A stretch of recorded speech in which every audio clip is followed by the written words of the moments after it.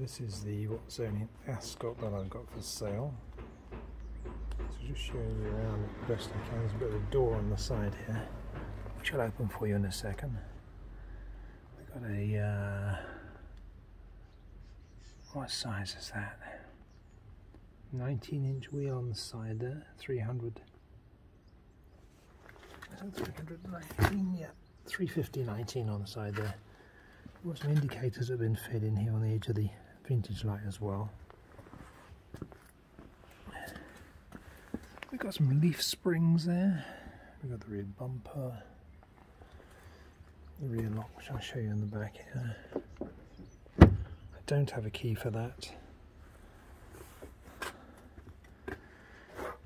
So the upholstery is good, the woodwork looks good.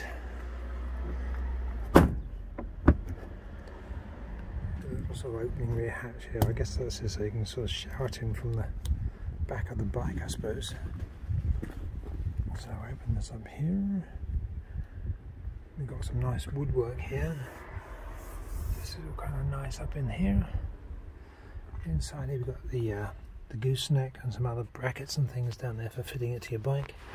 We've got a nice dash with a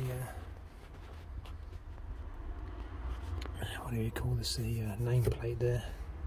There's some serial numbers. We've got a door latch here. That opens like that, so you get in